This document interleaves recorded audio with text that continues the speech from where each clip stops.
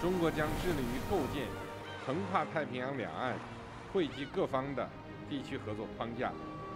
太平洋之所以广大，是因为它没有任何自然阻隔，我们不应该为它设定人为的阻隔。浩渺行无极，扬帆但信风。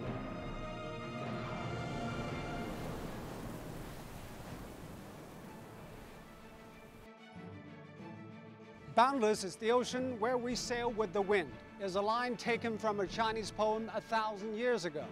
It means there is no geographical limits to where we travel to meet friends. The aspiration has gained new dimensions in modern China. 这40年我们都是见证着，发展这么快啊，变成这个样子。虽然这是意料之中的事，但是看了以后啊，仍然感觉到很开心。In the past 40 years, China has reformed its economy by joining the wider world with the conviction that openness is the way to growth and wealth. International cooperation has seen a new era.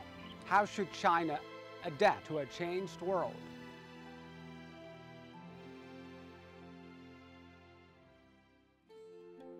Let's meet Lee Barrett to talk about how China opened up. Hello. Good morning. How are you? I'm good. How are you? I'm good. Good, good.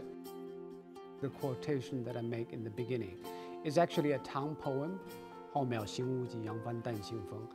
The ocean is boundless if we can sail with the wind. It's a metaphor that we can make friends from afar.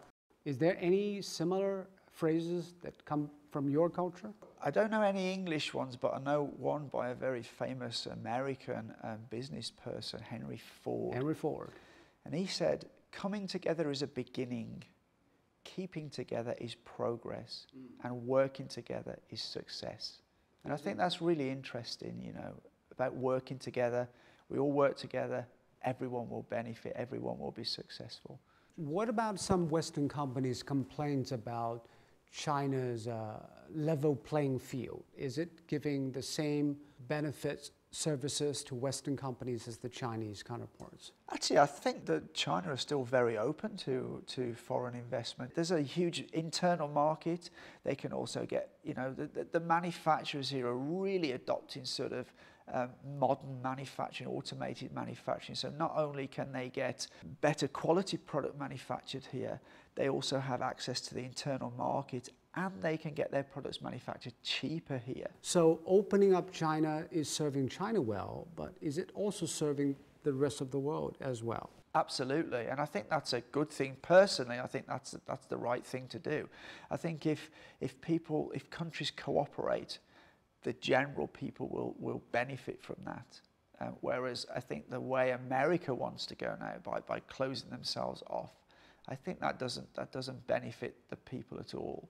You know, it's like if you look at currently Huawei, it's stopping any American people using Huawei equipment. They can't get access to the best technology because their government is scared of competition.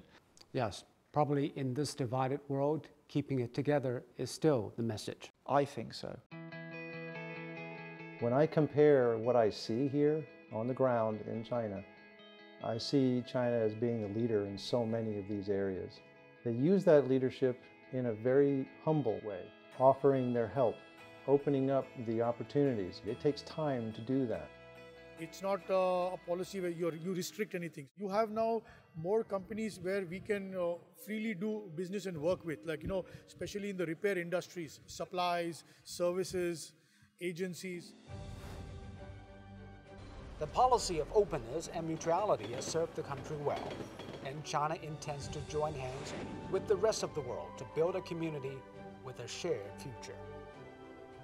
To reinvent the poet's words, we'd better sail together on the boundless ocean.